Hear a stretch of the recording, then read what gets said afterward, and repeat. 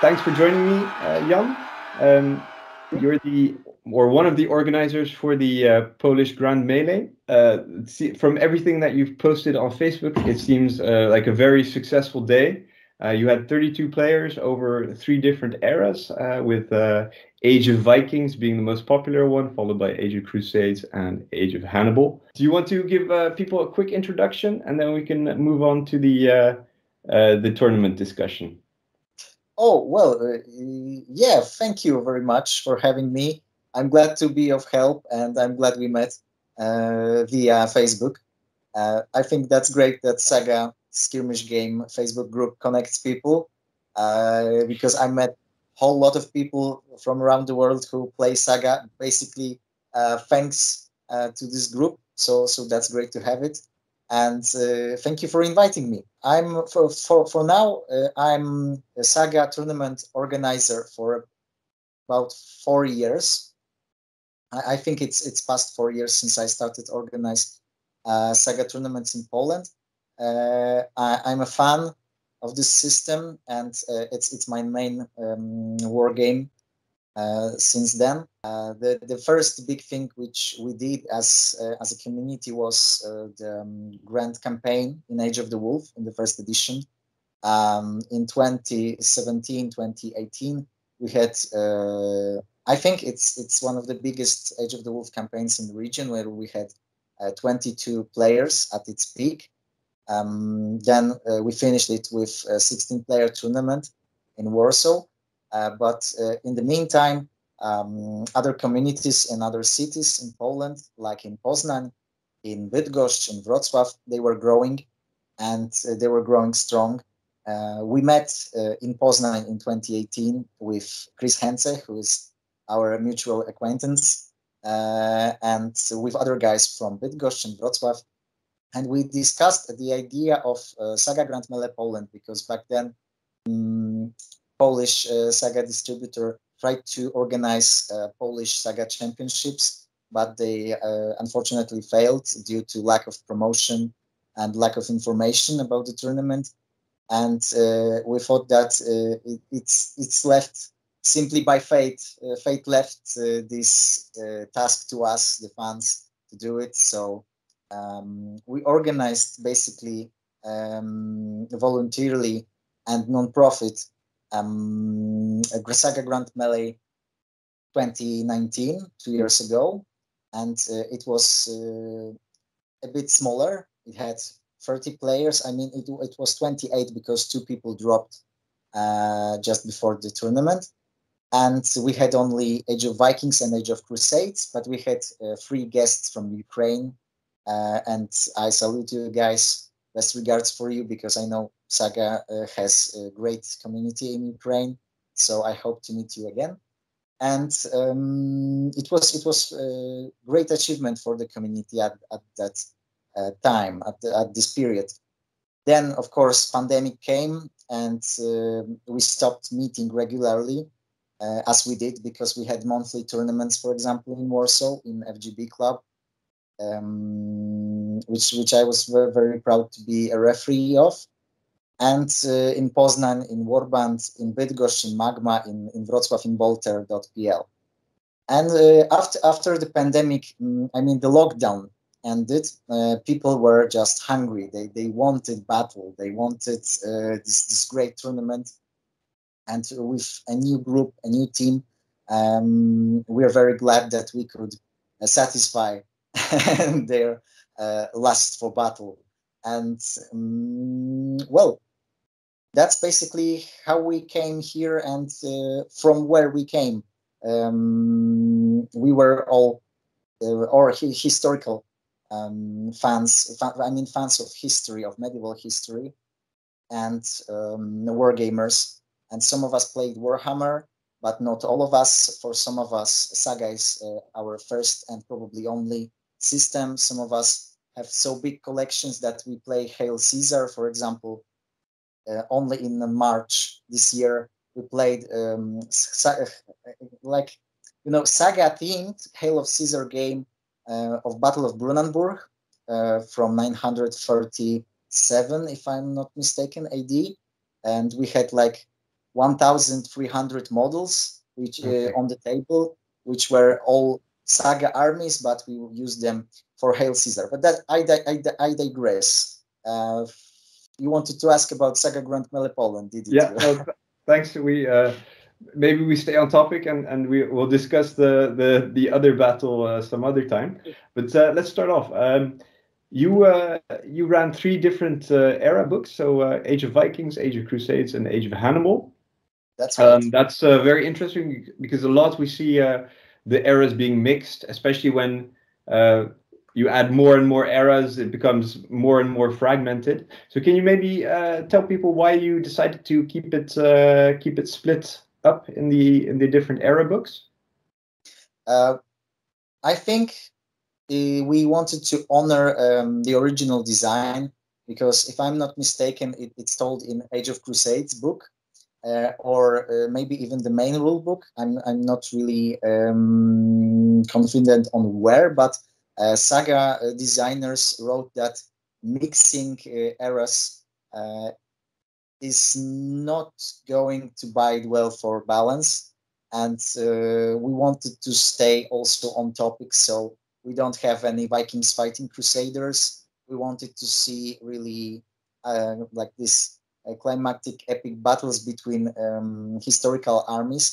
They are, of course, they are not 100% historically accurate because you have, for example, steppe peoples fighting with Norse Gales, which didn't happen in history. But As yes, far as we know, as far as we know.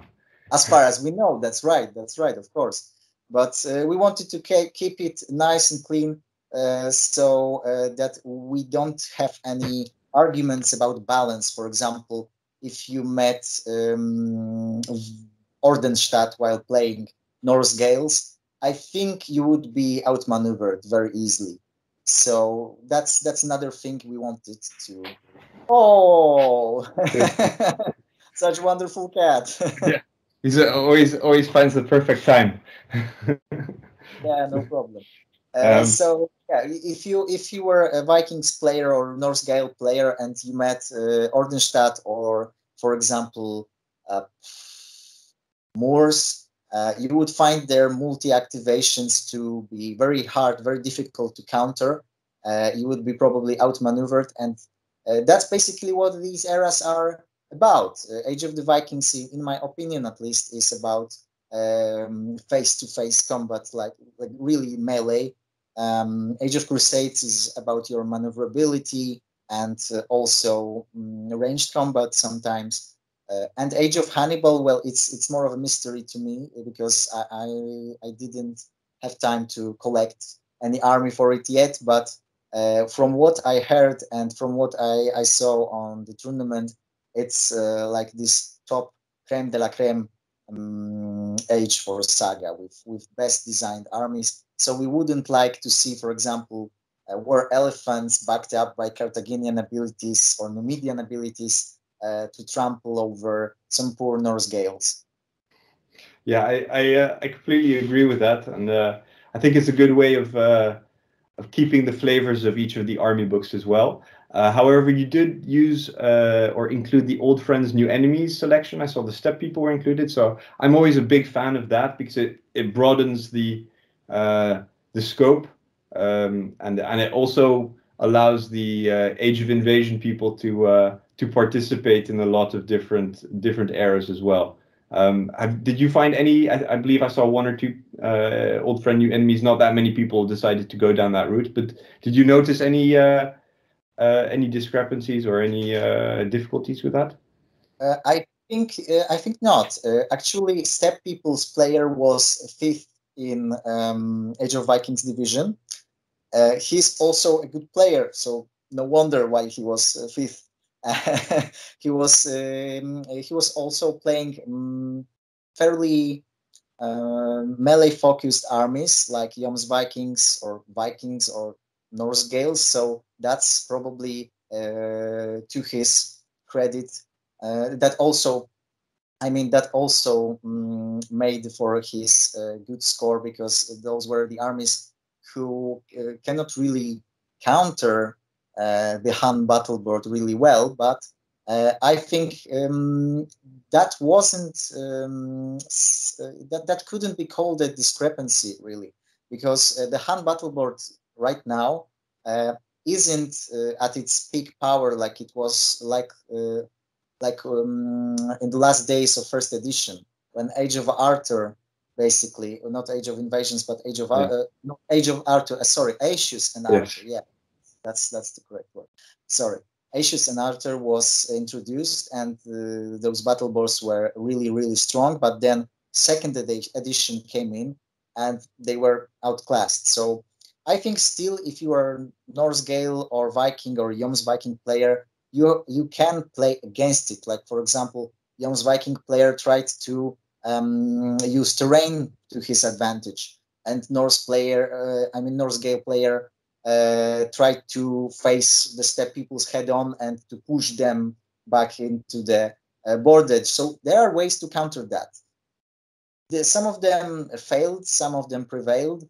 You have to be prepared you have to be prepared to be flexible when you come into tournament, especially when we have our special rule set, which allows people to take another point of forces and to switch them between battles, because we want people to think out of the box and to be prepared not to play with only one roster, but to face off unnatural enemies. I mean, for example, if you are playing Scots, you want to face the Vikings. You want them to charge you, to bounce off, and to beat them, because Scots are really made for that.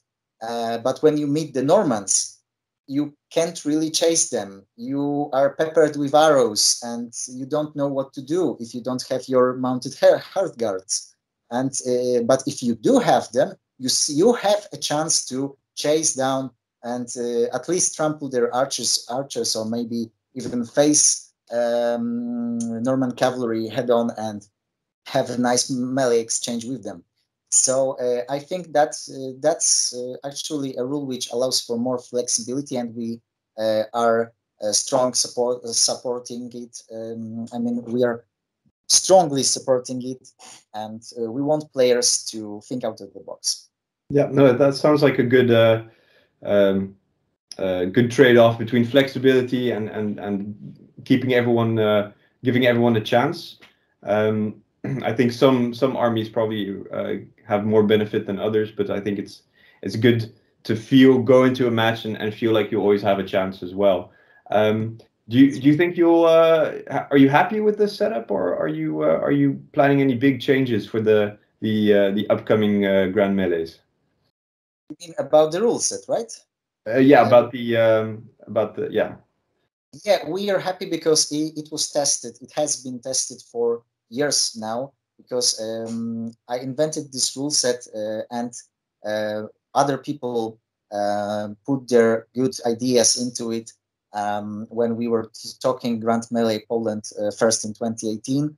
And then I tested it in our in Warsaw, in Wargaming Club FGB, Figurkowe Gry Bitewne, where we had these monthly tournaments, and it really worked out pretty well. Of course, there can be discrepancies in army composition when you consider, for example, armies who have mounted options, or some javelin options to take, which they wouldn't take normally, but they want to use them against specific enemy. But I mean, mm, it's part of Saga flavor. Like you have that historical legendary feel that you are commanding a much greater army, or maybe it's better equipped than only one weapon from your roster, and you can go to your wagons and switch your weaponry before facing another enemy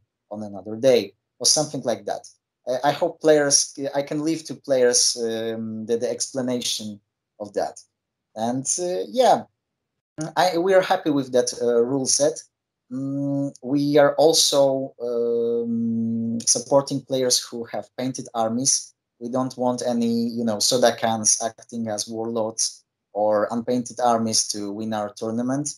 So we don't have any system for example, extra points for painted armies and allowing non-painted armies. We simply allow only painted armies to participate in the event. Yeah, and the photos that you posted so far have been really great, and give a really good feeling about what was happening and what people are taking, and also to see some of the really good paint jobs. So maybe we should kill the suspense and say what were the results? Who is doing well? Let's start with the Age of Vikings. Mm-hmm. Thank you very much for your appreciation. Well, in Age of the Vikings, I think it was no surprise that Normans won, because we had very experienced Norman player, Piotr Holanowski, at the top of the list, and he made a good change in his roster when according to previous years when I saw him playing. He took angry monks, so he could stick his herd gods together in bigger units, and he didn't worry about Saga dice, because he could still generate new Saga dice from dying angry monks. Yeah. So even though he didn't generate many at the beginning of the turn, he could still gain more and punch his enemies again with powerful abilities. I think he had really. It's no surprise that he won, but he had really good competition 2 years ago, and this year we had really good players. Starring, for example, Kuba Wisniewski from Bydgoszcz with his Skrellings, which are a very extraordinary army, but they too aren't ready for everything. Like they don't have heavy armor, they don't have cavalry, so they are very specific. But of course, he had an advantage because not many players know how to face Skrellings, how to beat them in battle. But he's also a very, very good player. I know him since 2017, if I'm not, I mean 2018. And he was playing Jom's Vikings back then. Then he switched to Norse Gales, and if I'm not mistaken, he played Greeks now in Age of Hannibal local tournaments. So yeah, he's an experienced, seasoned player, and I think he took Skrellings simply to have fun with them, and still he got the second place in the tournament. Yeah, that was really, really good to see. I think yeah. So we had the top three being Normans, Skrellings, and Normans. Yes, Some of the what we discussed before I hit record as well, just saying that the mix of warbands was actually, you see that it gets influenced a lot by geographical locations, maybe in England and in Western Europe. You see a lot more Anglo-Danes and Carolingians and Anglo-Saxons, and then maybe in Poland there's a different warbands which are historically more interesting for the players there. Yeah, that's right. Because, for example, when we will discuss the Age of Crusades, you will see that we are really, really glad that Baltic region was recognized in this book. And most of our players were playing Baltic Crusaders, Ordenstadt, or pagan peoples, because they are simply connected to our history. And unfortunately, there is no connection in medieval times between Welsh or Polish. So that's why, for example, there are not many Welsh players in Poland. But I think in time, when players will see merits in playing Welsh, they will start to collect them. We had great Welsh player Chris Hence from Poznan, but he's unfortunately living in the US now, so he couldn't join us for Grand Melee Poland 2021, but maybe he will join us the next year. We'll see about that. But we have really good Anglo-Saxon players, actually. One of them participated in our tournament instead of a Viking player who withdrew due to some private case.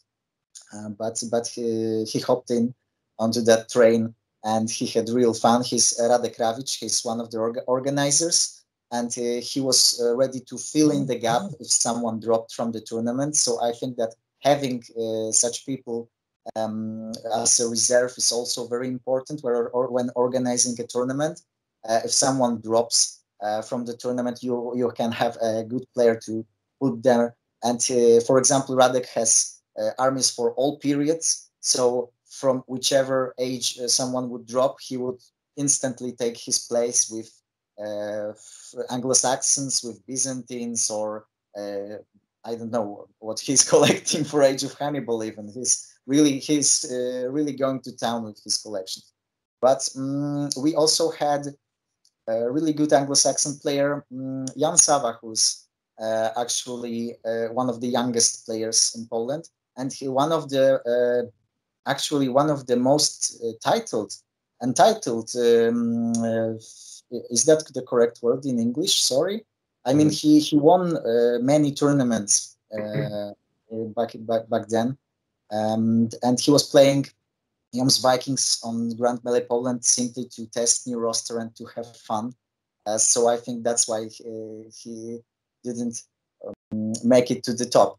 But yeah, we have fair representation for Western and Eastern factions. The only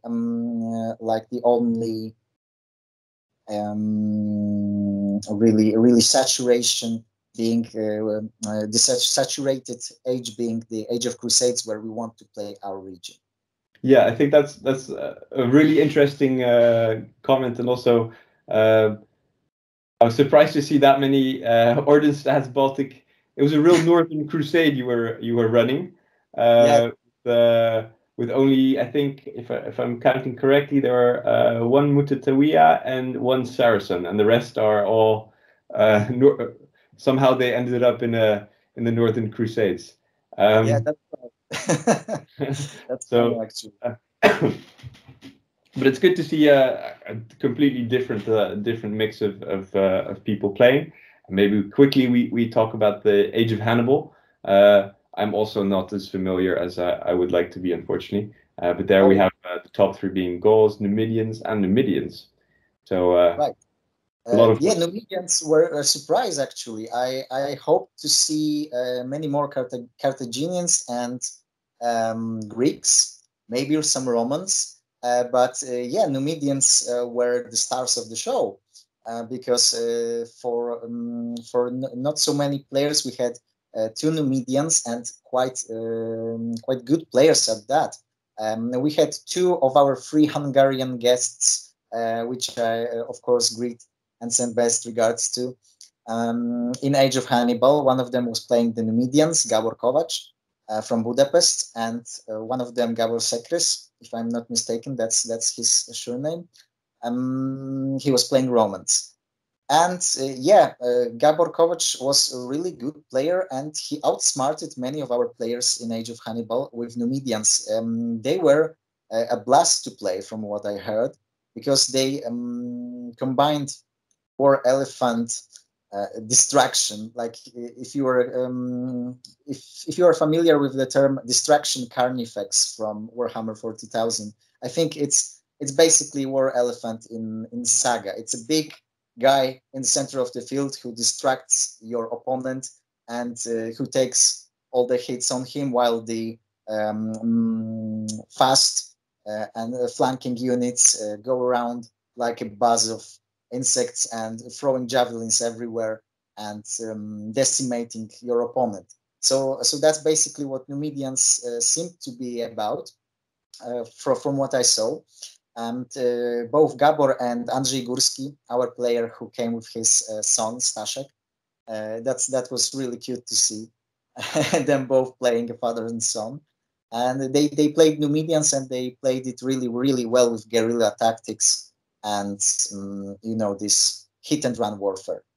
But I think the real shooting star, and the star of the show was Viktor Siadl, who won Age of Hannibal division with goals. And I don't want to sound mean, but I really wasn't expecting that, because Victor is the youngest player from our bunch. He's 14 years old, and I've seen him go on these tournaments in FGB in Warsaw, on those monthly tournaments 2018, 2019, and he lost everything. But he simply was learning, and he was generating chakra or mana for his great stunt at Grand Melee Poland 2021, because he was always losing every battle, but he came to another tournament and another and again and again. And I think that for 3 years of learning, since he was 11 and now he's 14, he grew up to be quite a veteran. And his last battle with Gabor, Numidians against Gauls, Gauls against Numidians, was a sight to behold, really. So we're really glad that he won. I think everybody is really impressed. And Gabor, who fought his final battle with Victor, he congratulated him and said he was honored to fight with such opponent. So yeah, Victor also scored best in scenario victory points, because we had greater victory points for victories and draws, 0 for defeat, obviously, and regular scenario victory points for tie breaks. And he scored best. He scored, if I'm not mistaken, in 5 battles he scored 140 scenario victory points. Massacre, survival, and control. And he won. The prize for that. It was a voucher for painting studio. So I'm really glad that it went to him. Yeah. So congratulations to Victor. That's sounds very amazing, and it also gives hope to myself. I often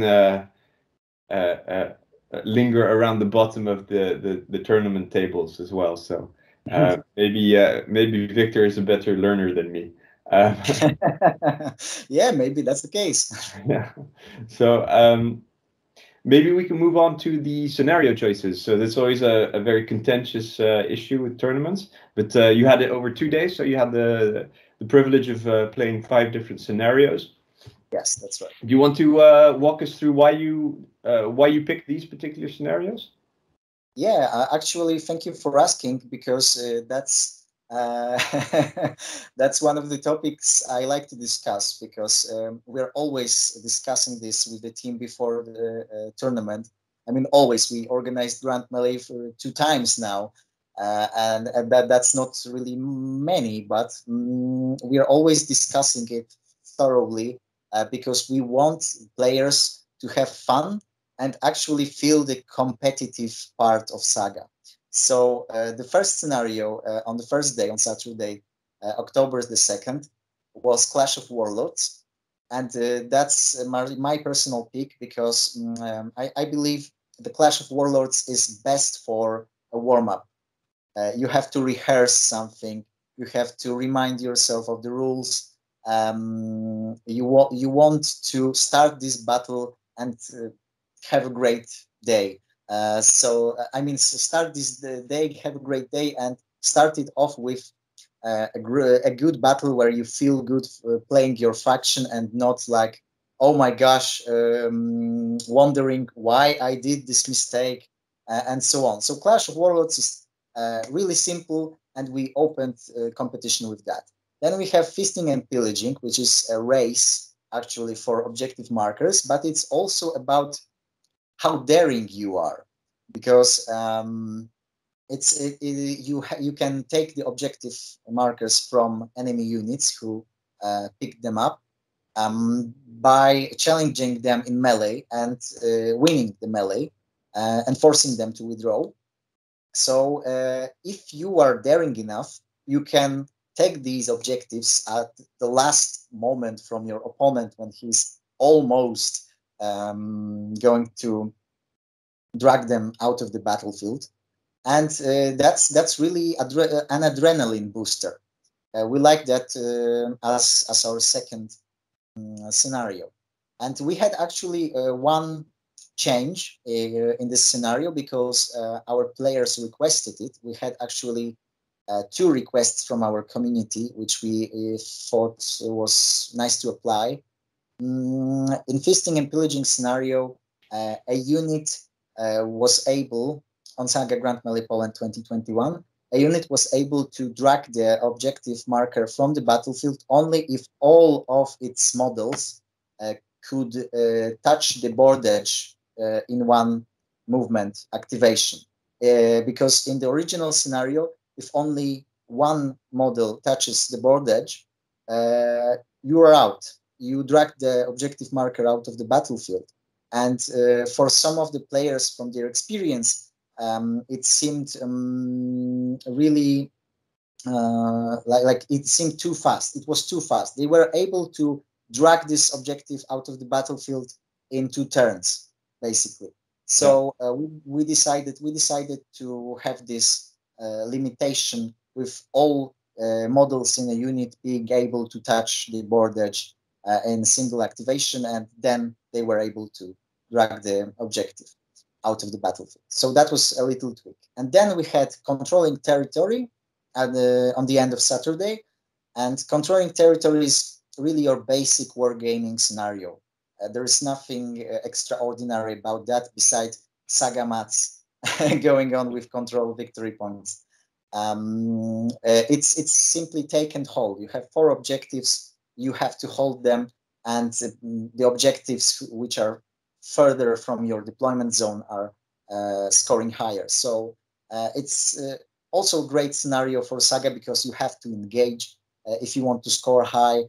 And Saga is mostly about engagements and mostly about melee. Shooting is very dangerous, but it's not a game about shooting really. You have most abilities are for charging, for melee, and the ongoing theme is about that. So we thought that it's fitting into the theme of the tournament, and it's a basic scenario. So players would not overthink that. It's also nice to close the first day off after a long day of tournament. But then the next day is a little bit more administration in terms of the scenarios. Starting off with Old Feud, which is a very interesting one. Did you provide the models, or did people have to? No, we asked people. We specifically asked them several times on our Facebook page, so everybody remembered. If I'm correct, everybody remembered or borrowed some models from other players on the day of the tournament. But we alarmed them that, guys, you have to have your own models for Old Feud, your own heroes, and our painting competition, which was also a really tough competition, and there will be more photos about that on our fan page soon. It allowed only heroes models, so you could take your warlord, probably your priest, or someone like that, or curate, but there were no Irish, or your Old Feud hero for a painting competition. So we connected that with the painting competition, and everything went nicely. But why we chose Old Feud? 2 years ago, we chose Desecration, which is more straightforward. It's about destroying the objectives this time to increase your cap, your points cap. But Old Feud is more Saga-like. you know what I'm saying. Saga themed. It's about heroes clashing in the middle of the battlefield because at the end of one of the turns, if they are too close to the board edge, they are dead, and the battle ends. So they have to engage, they have to close the distance, and we really liked that. And because 2 years earlier we had Desecration, we thought that, well, there is nothing to change on the first day. Actually, we changed the Battle of Heroes to Clash of Worlds, but never mind. I didn't say that. We wanted to change something, and Old Feud seemed like the way to go. It's a very Saga-esque scenario. Yeah, and people had great models for their heroes too. Yeah, it's not one you often see in tournaments, but it's a very interesting one to throw in there as well, and it really tests people's flexibility. And then the final one, which I always find very difficult, and is the tale of challenges. That's right. I love it. I know that not many people really like to play it for their casual games, because it can be pretty hardcore. But that's why we took it as our tournament finale 2 years ago, and people like that, players like that. So we thought that, well, we will make it a final battle again. And to me, it's really a scenario about growing up to what you are prioritizing, what's your goal, and claiming it for yourself. So it's again very Saga scenario, very Saga-esque scenario, in which you have to tell your opponent in his face that you are going to do this, this, and that, and then you have to accomplish it. So that's again really like this legendary battle of medieval heroes, where they were like introducing themselves to their enemy and claiming ground before they actually did battle. So we really like that scenario, and actually people had fun with that. We had even a draw, or at least one draw in Tale of Challenges, which is unsound of, because 1 point of difference actually gives you victory or defeat, and point difference can be huge, astronomical actually, with the minus points from unaccomplished challenges. So so having this one draw was actually really funny, and for the guys who actually didn't fight for top 3, and they had a draw at the end, it was fun to see that in friendly atmosphere they ended the battle and had fun. So you can't expect the outcome here, really. You are not really able to predict that. That's what I try to say. Yeah. And that's what we like about Tale of Challenges, and why it's a fun final battle of our tournament. And are you happy with the choice of scenarios, or you think you're gonna switch or replace one or two for next year as well? Well, or is it too early to say yet? Well, in my opinion, change of plans is a very interesting scenario, because you have to think about 3 types of victory points at once, because you have massacre, you have survival, and if I'm not mistaken, you are scoring control for enemies half of the board if your units are there. But it's really complicated. So I think we will have a poll, because, for example, we're making polls on Saga community fan page, on Saga Polish community fan page on Facebook, and that's why we chose Age of Vikings, Age of Crusades, and Age of Hannibal, for example, because we know that thanks to the poll, we know that there are not many people playing Age of Invasions in Poland, simply because it's outdated now, but also because it's not really connected to our history, and not many people see Romans or Huns as their as their how to say it, spiritual animals. Okay. I think that's correct. Yeah, so I think that when new Age of Invasions book will come out, it will be fairly popular due to new battle bots and new abilities, and some people are actually waiting for Sassanids with anticipation. That's nice to hear from the community. So we took the poll and we chose the 3 ages because of that. And I think we will have a poll about scenarios for the next Grand Melee Poland, because I think the Clash of Warlords and Tale of Challenges as an opener and the final battle, they are a must-have right now for a warm-up, and then for this really epic confrontation where you have to introduce yourself to the enemy and then grow up to it. But then, I mean, feasting and pillaging is what was played on probably every tournament in Poland.